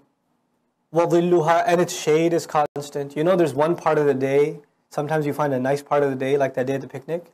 There's just one part of it where the breeze is perfect, the wind is great, just enough sun is coming through the leaves, and you're sitting there with the beautiful view of the water, and you're like, man, I wish every day could be like this. I wish it doesn't get any hotter or any cooler. I wish this day doesn't end. I wish I could just stay, this is so perfect right now. You know that's so perfect right now? وَظِلُّهَا دَائِم, is there, it's always going to be there. You know, I mean, we have all had apples and oranges and fruits or whatever, but sometimes there's a strawberry that just kicks you in the face. Wow! Where did you get these strawberries? But you eat the next one and it's not wow. It's like, why was the first one was amazing, you know? Well, so Allah says, أُكُلُهَا دَائِم, its taste, its texture, its quality is constant. And the shade. تِلْكَ عُقْبَ الَّذِينَ اتَّقَوْا, that is the final home, the eventual outcome of those who protected themselves. وَعُقْبَ الْكَافِرِ, and the final home of the kafirin, of the disbelievers, an-nar, fire. That's the only description necessary for them. وَالَّذِينَ آتَيْنَاهُمُ الْكِتَابِ, and those who we have given the book to previously, in other words, Jews and Christians. A group of them came to know that this man is claiming to be a messenger and is fulfilling, confirming previous scripture. يَفْرَحُونَ بِمَا أُنزِلَ إِلَيْكَ, they are overjoyed in what has been revealed to you. Why? Because they get, you know, have you heard the good word? The final messenger is coming. The comforter is coming. He's coming to deliver the people with God's words. You know, for one final time. They had these words of Allah, these promises of Allah, uncorrupted. They're waiting for this to happen. So when it happens, they don't see it as competition. They don't see it as a negation of their faith. They see it as a confirmation of it. They're overjoyed. They're celebrating. Actually, there's one Sahabi's story is so beautiful. When the Messenger, I think it's Abu Musa al-Ash'ari, I could be wrong about that. But he goes to the Sahabi's house and he shows him a letter of his ancestors, 5-6 generations before, that had moved to Medina specifically because they believed, according to prophecy, the final messenger will come. And so as they died, they would write a letter, O Messenger of Allah, we came waiting for you. Maybe our children will see you. SubhanAllah. And he shows him the letter. You know, so they're overjoyed. Now the descendants eventually, you know, they hear the Messenger of Allah coming and they're overwhelmed. I get to see that. My ancestors didn't get to see it. 6 centuries have gone by, 6.5 centuries since Isa alayhi salam, that the believers have been waiting. Of the people of the book, they've been waiting, and now they finally see it fulfilled. وَمِنَ الْأَحْزَابِ مَنْ يُنْكِرُ بَعْضَهُ. And among the factions there are those who deny some of it. In other words, there are people of the book that, by the way, denying some of the book means what? All of it. Khuluf silmi, kafatan, all or nothing. It's not a discount program. But you know what they'll come to you? They'll say, we like this message. There's just some issues we have. But other than that, it's a pretty decent, you know, the Qur'an has some nice things to say, I hear. Okay, yeah, it's actually, all of it is nice. And you know, we have such low self-esteem when somebody says, the Qur'an has some nice things, we say, yeah? Oh, we really appreciate that, thank you. That's not a compliment. The Qur'an has some nice things to say? What's wrong with you Muslims? No, your book has some nice things to say. All nice things are here. This is Muhaymin over your book. This watches over your book. مَنْ يُنْكِرُ بَعْضَهُ. So they deny some of it. قُلْ إِنَّمَا أُمِرْتُ أَنْ أَعْبُدَ اللَّهِ. You see, also you have to understand, the Messenger was not, sallallahu alayhi wa sallam, in an academic advantage. These scholars of Christianity and Judaism are learned, they're well read. So when they speak like scholars, they speak like well-educated people, and you can feel a little overwhelmed when they speak. And the Messenger is told, look, keep your message simple. You don't have to impress them. When they come to you and say, some of it is impressive, some of it is, you know, so maybe we have a little more philosophical take on things, or etc., etc. قُلْ إِنَّمَا أُمِرْتُ أَنْ أَعْبُدَ اللَّهَ. I have been commanded to worship Allah, that's it. I'm commanded to be a slave of Allah. وَلَا أُشْرِكُ بِهِ إِلَيْهِ إِلَيْهِ أَدْعُو. And to not associate anybody with Him. To Him alone I call. That's it, that's all I'm doing. وَإِلَيْهِ مَآبٍ. And to Him the final place of return is. That's the final journey back. The trip back is to Him. We came from Him, we're going to go back to Him. That's it. I'm going to keep it simple as that. That's my message if you accept it. وَكَذَلِكَ أَنزَلْنَاهُ حُكْمًا عَرَبِيًّا. And that is how we have sent you an Arabic decisive word, hukman. A word full of wisdom and a word that is decisive. In other words, you don't have to dilly-dally. You don't have to explain Islam to them with some philosophical explanation that was new and cutting edge. It's just present the Qur'an. I've given you what you have to present. The purpose of revelation is to talk to people. You don't have to talk on behalf of revelation. You can just let revelation talk. Just do it. You know what's happened over time? This is natural, by the way. When we have a book like ours, the Qur'an, when we have a sunnah like our messengers, ﷺ, then there's no doubt that it's going to give birth to endless amounts of scholarship. Endless. It's never going to come to an end. But this creates a paradox. On the one hand, it's a good thing, that we have depths upon depths upon depths of study. On the other hand, it's a tragedy that people feel that they can no longer connect with revelation. Like they have to go through some really big scholarly hoops before they can connect to the word of Allah. Right? What scholarly hoops did the Quraysh, who had no idea of even what a messenger is, what the akhirah is, what connection did they have with the Qur'an? A very direct one. Right? So on the one hand, our deen requires in-depth learning, and on the other hand, our deen requires that we take its essential text, the Qur'an, and make it common knowledge, easy for people to understand. It's both at the same time. And for the one who believes and he wants to engage in the road of tadabbur and tafakkur and learn and ta'allum, then that road never comes to an end. It'll keep going your whole life. And you'll barely scratch the surface of Allah's book. But to introduce people to God's conversation, that's part of our job. That's really part of our job. Allah addresses people directly. Ya ayyuhan nas. Ya ayyuhan nas. People, listen up. Well, why do we have to give them a tafsir of Ya ayyuhan nas? Ya ayyuhan nas itself is the speech. Give that to people. Share that with people. And that's the same with our families. Within the Muslim family, we're so disconnected from the Qur'an. We don't sit there and, You know, even after parents learn a little bit of basic tafsir, they should actually just go through the surah and say, you know what Allah says to us here? You know what He says to us here? You know what He says to us here? Like Allah is talking to us. Your child comes to you with a problem. Oh, my friend, he was so mean to me today.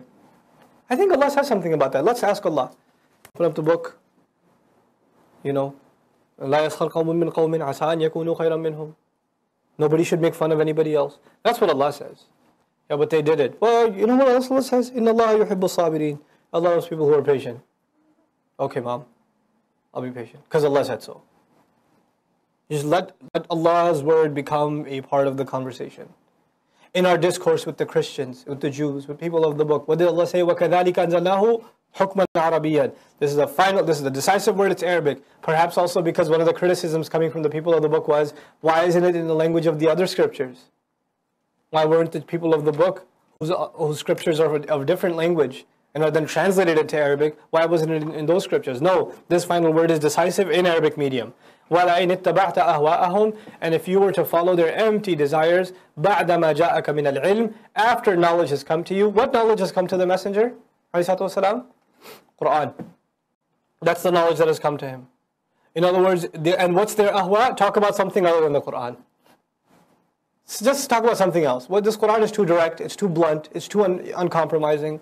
Allah talks to us like He owns us. Well, He does. You know, someone who owns you will talk to you a certain way. Someone who works for you will talk to you differently. Somebody who you own will talk to you differently. Somebody who's negotiating with you will talk to you differently.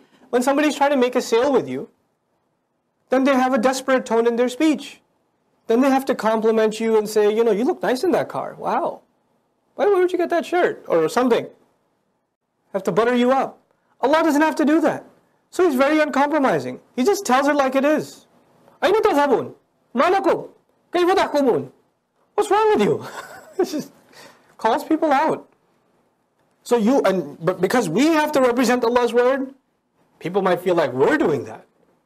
But we have to be as humble to Allah's word as the people we're delivering this message to. That's what the Messenger had to be himself, sallallahu alaihi wasallam. It's a very interesting combination. When this combination is not understood, you know what happens? You get a, I don't want to use a bad word, but an overly confident da'i. A self-righteous, talk down to others kinds of inviter to Allah. Allah has a right to talk down to people. Allah has that right. We don't. We can't. Allah can take that tone. We can't. We can deliver Allah's message and be as scared of those words that we're giving to others for ourselves too. We're not saved that we say, well, we're here to save others. We're just as much in need of this message as the next person. So, وَلَئِنِ اتَّبَعْتَ أَهْوَاءَهُمْ بَعْدَ مَا جَاءَكَ مِنَ الْعِلْمِ مَا لَكَ مِنَ اللَّهِ مِنْ وَلِيٍّ وَلَا وَاقٍ. You will not find any protective friend with Allah, nor will you find a protector, a guardian Himself.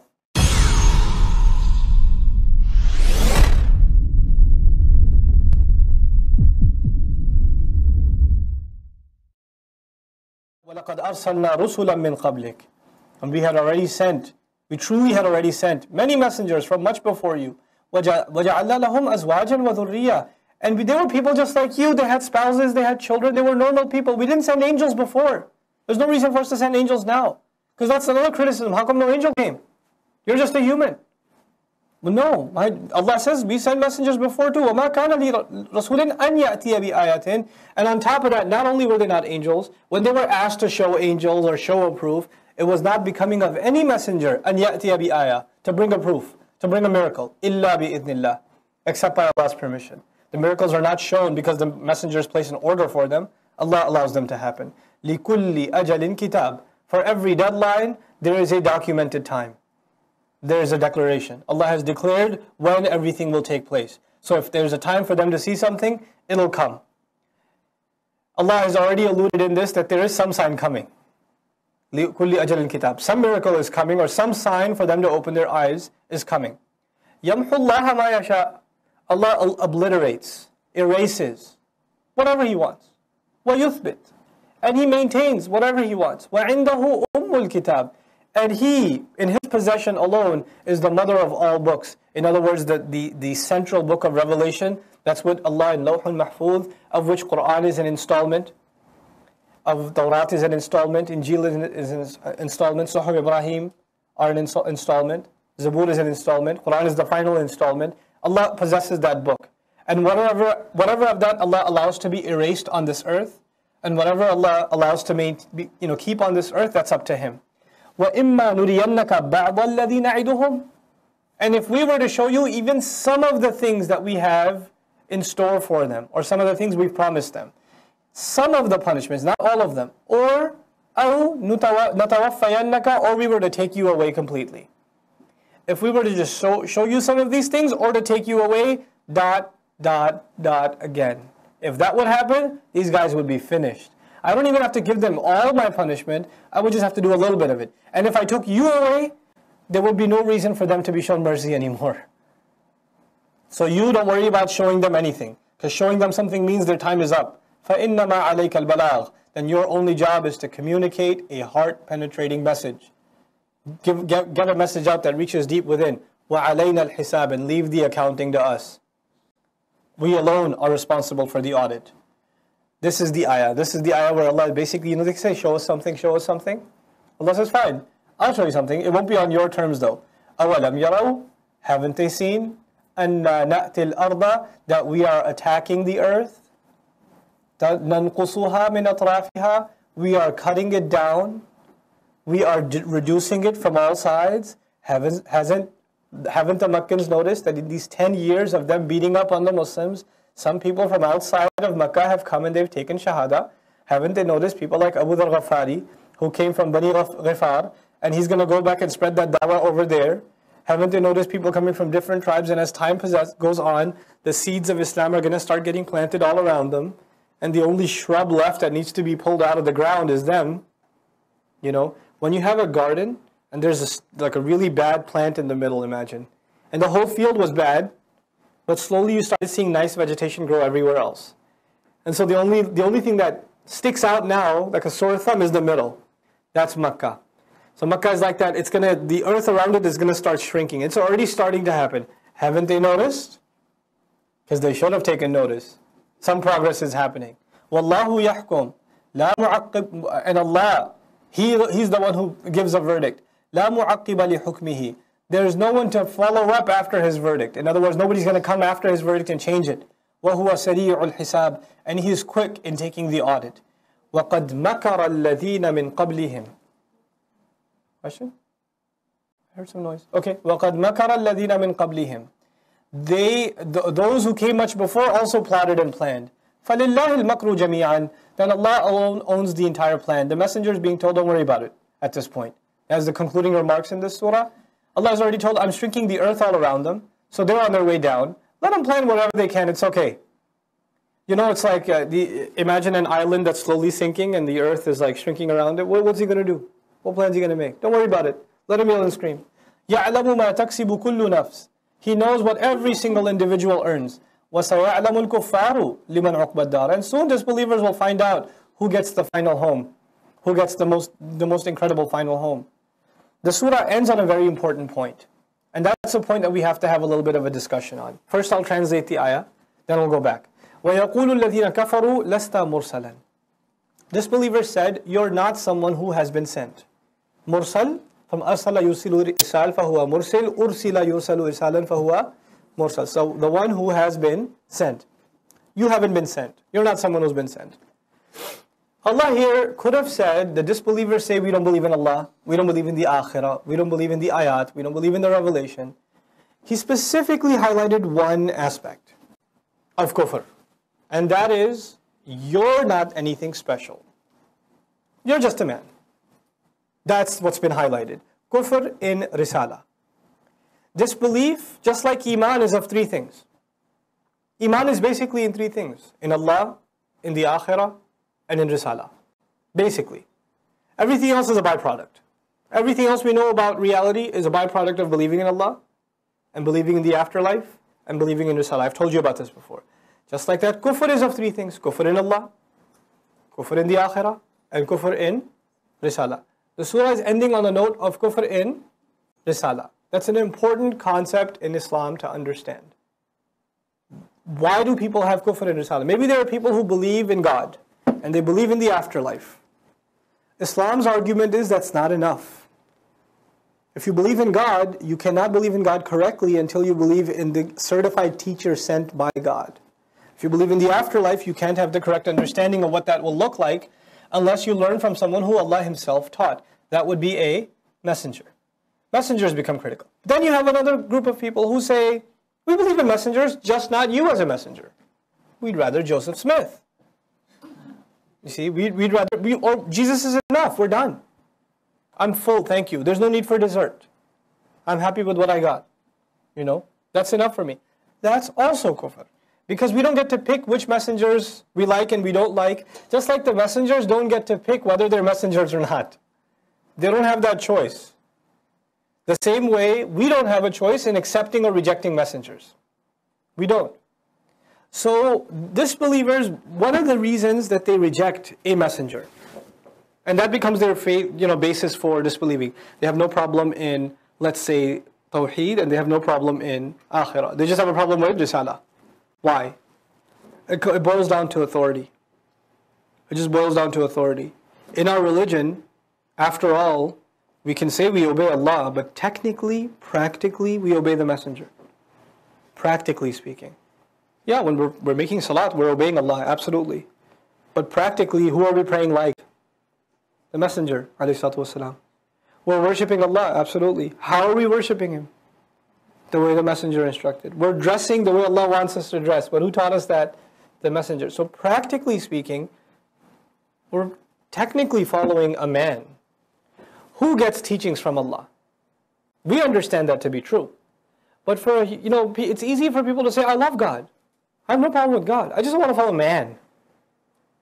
I don't want to follow a man. I met a woman one time and said, all these messengers that are men, why should I have to follow them? Why should I have to follow them? They're men. I met a Muslim lady like that one time. She goes, I don't trust hadith because they're from Sahaba and most of them are men. Okay, so Qur'an is from what woman? She got really angry at me. It's like, you started it. It's like, but anyhow, the idea of accepting authority is very difficult for people. And I've said this to you guys before, but I'll repeat it. Us accepting Muhammadur Rasulullah ﷺ is a lot easier. It's so much easier because we don't see him in front of us. He's eating lunch too. He's God's messenger. The angel Jibreel talks to him. He comes out of the house and says, I was just at the 7th heaven. Received 5 prayers. Wait, where were you? 7th heaven? What? When? Last night. First I went to Jerusalem. Then I went to the 7th heaven. Then I came back and now I'm back. All of this in one night? Actually, no, not a whole night. No. That's insane. Very small part of the night. Okay? Subhanalladhi asra bi abdihi laylan. Asra bi abdihi laylan. It's actually taqleel. There's a very little part of the night that he did this. Now, Sahabi who's never seen an angel, never seen the winged horse, he's never seen anything. And he looks at him and he goes, yeah. What did you learn? What did you see? And he says, I saw glimpses of hellfire and I saw glimpses of paradise. And I met all the previous prophets and messengers. And I can imagine it would take an incredible amount of faith for someone to hear that and without a second's hesitation say, of course. Tell me more. What else happened? Subhanallah. That's Iman. And that's not easy. For us to read these ahadith later on, we can teach them in Sunday school, it's easy. Because we're not there. That's real belief in the unseen. You hear a man speak and you know that that's not the man's words. It's an angel that's been given to him by God and it's coming through an unseen channel. Subhanallah. He's sitting there with all the companions. All of a sudden he says, just received an ayah. You just received an ayah? When did that happen? The angel just came. Guy comes dressed in white into the gathering, sits him down. Who's your master? What's Islam? What's Iman? What's Ihsan? And he leaves. People are like, that guy? Who was that guy? Who was that white guy? He's dressed in white. That's what I mean. Right? Oh, that was Angel Jibreel. What? Okay. Not even a face. Nothing. Okay. That was Jibreel. Came to teach us our deen. Assalamu alaikum. Okay. You can imagine if you just found out that was Angel Jibreel, you'd be conflicted. Should I go out and check him out? Like, catch a conversation? Or that would be pretty intimidating. Should we just stay inside? Because he does kind of take over the whole sky. SubhanAllah. This is Iman in the unseen. These are the very things, by the way, today people like Bill Maher and all these other like commentators, they make fun of. You people believe in a messenger? You people believe in a man that talks to God? Or God talks to him? How stupid can you be? We say, yes, we believe in a messenger. Completely. And we believe you're the one that's stupid. We do. And we'll find out soon who's laughing. Why not? Keep making fun of the messengers. Go ahead. We'll see who's laughing. When you rise and Allah will say, Alaysa hadha bihaq? So is this real or not? Is this virtual to you? Is this mythology to you? Is this one of those Eastern religions that you studied or you taught in your university? How real does it feel now? The myth of Muhammad. How does it feel? When they're going to be standing there, Rabbana, all of a sudden, our master. And you don't think they'll be talking in Arabic. They'll be saying it in their, their pompous British accent too that day. Oh dear Lord, let us come back. They're going to do it. They're going to do it. But this belief is one of the hardest. To accept a man and then to accept absolute authority. Not just to believe everything he says. That's hard enough. He's going to tell you how to get married. He's going to tell you how to live your life. He's going to tell you how to clean yourself. He's going to tell you what hand to eat with. What you can eat, what you can't eat. What time you should go to sleep, what time you should wake up. He'll call you out on everything. He has a right to. When you just sit there and listen. And you can't question anything he says. That's not easy. For human beings, we have a hard time doing that with our parents. A fraction of that. We have a hard time doing that with our parents. Your parents say, you're not going to that conference. But it's for Islam. You're going to cry and scream, no, you're not going. You're doing homework. But I'm done with homework. Do some more homework then. You're not going. I don't want you to go to that place. You mean the masjid? Yeah, that place. I don't want you going there. We have a hard time listening to our parents. There's messengers. And they didn't ask for little things. They asked for huge sacrifices. Believing in him meant turning your whole life upside down. So disbelievers say, come on, you're nobody. You haven't been sent. قُلْ كَفَى بِاللَّهِ شَهِيدًا بَيْنِي وَبَيْنَكُمْ. Allah is enough as a witness between me and yourselves. I don't need any other confirmation from anywhere else. Yes, there are people of the book who found me mentioned, who've confirmed me already. But even that is secondary. The real confirmation of me being a messenger doesn't come from any human being. It's Allah. Allah will be enough as a witness. وَمَنْ عِنْدَهُ عِلْمُ الْكِتَابِ. And whoever truly has the knowledge of the book. Whoever has knowledge of the book will also serve as a witness. They will, if they truly are sincere to the book, secondarily, they'll also come and testify, this can only be Allah's messenger. SubhanAllah. And they'll come to Iman without any hesitation whatsoever. So they kept asking in Surah Al-Ra'd, what can you show us? And I told you towards the end of Surah Al-Ra'd, Allah says, I will show you one thing. Haven't you noticed? The earth around you is shrinking. أَوَلَمْ يَرَوْا أَنَّا نَأْتِي الْأَرْضَ نَنْقُصُهَا مِنْ أَطْرَافِهَا. This surah takes that idea and takes it further. Surah Ibrahim is basically a continuation of that one thought. What is happening around the Arab land, how this da'wah is spreading, and how it's taking hold. The messenger is reminded one more time, you have been given this book for one purpose, and that is to deliver the message of Allah. Your job is to give the message, and I've made this message perfect for the language of these people, bilisani qawmihim. You just keep on conveying no matter what their attitude is. Then Allah switches over and gives the messenger the examples of Musa alayhi salam and some other messengers, basically highlighting that they were given the same mission as you were. You're given a book to deliver it to the people. They were given books to deliver it to people. So show patience like them when times are tough, and be grateful like them when victory arrives. So patience and gratitude. Be patient when times are tough, and be grateful once the victory comes.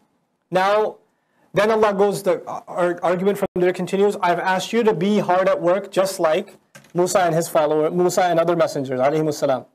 But the kuffar are also hard at work just like they've always been across history. So, let me tell you, I've told you about your past. You will learn from the past of your predecessors, meaning Musa alayhi salam and some other messengers. The kuffar should learn not just from their past, but from their future. Allah gives us a glimpse of what their leaders that they're following, instead of accepting Muhammadur Rasulullah as their leader, sallallahu alaihi wasallam, the leaders that they are following will eventually all lead them to ruin in this world. Then they're going to end up in hellfire, and then they'll meet the leader of their leaders, Shaitan.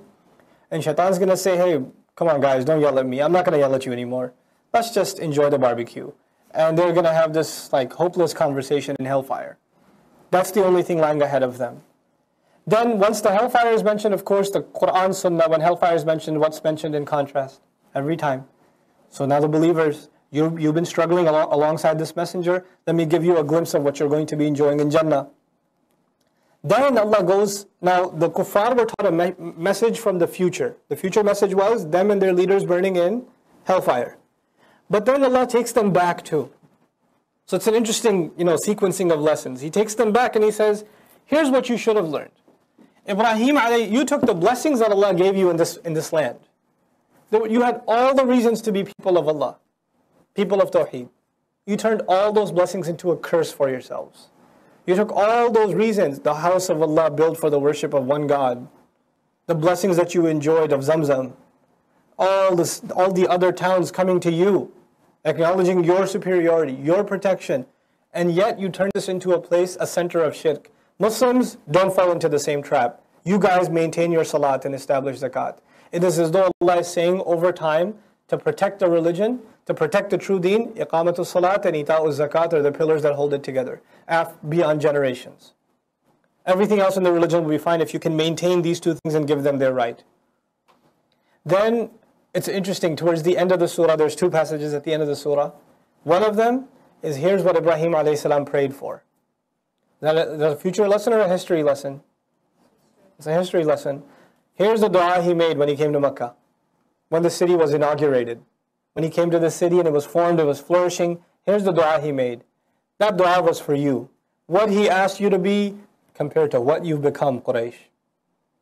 Look at the contrast in what your father wanted you to be and what you've become. You ever heard that kind of a scolding from people? Your father had so many expectations from you. What have you become? You know that kind of rhetoric? It's supposed to put you to shame. If nothing else, at least is one thing you take pride in is your history, your ancestry. That's the most loyal thing you have before you. Fine, Allah uses your ancestry and says, look, show some respect to your father, Ibrahim. He made these du'as for you. Where do you stand? And even if that doesn't matter now, if that's the one thing in the worldly sense that they hold on to, that they have some respect for, their loyalties. Even that doesn't work. Even that's no good for them. Then the only thing left for you is the worst of the hellfire. The last passage of Surah Ibrahim is just a description of what will happen to these people in hellfire. And how they are the worst enemies of the few that are trying to revive the legacy of Ibrahim alayhi salam. They've become the exact enemies of their own tradition, their own history. They're the traitors. So how are they going to be treated in the hellfire? That's the last passage, one of the more graphic passages in the Qur'an, which is at the same time addressed at them, and at the same time it's a consolation to the believers. Believers felt like they can get away with everything. There's no law and order. They control the cops. They control the authority. They do whatever crimes with us and they don't have to pay anything. Allah says, don't you for a second think they got away. Let me tell you what's going to happen with them. And so that passage is given. So it kind of eases the bad feelings of the Muslims who felt like these criminals are getting away with murder. And they're getting away with all kinds of crimes. So that's the introduction I wanted to share with you guys, inshallah ta'ala. After we come back, we will just go straight into the surah, and hopefully today we can knock Surah Ibrahim out also. Both these surahs I'm being rather brief because they're fairly straightforward, inshallah. And I'm avoiding the literary concepts because I'm holding them off for next year, inshallah. Just keeping the coherence for now, just how the arguments are constructed and how the argument flows, bi'idhnillah ta'ala. بارك الله لي ولكم في القرآن الحكيم ونفعني وإياكم بالآيات والذكر الحكيم.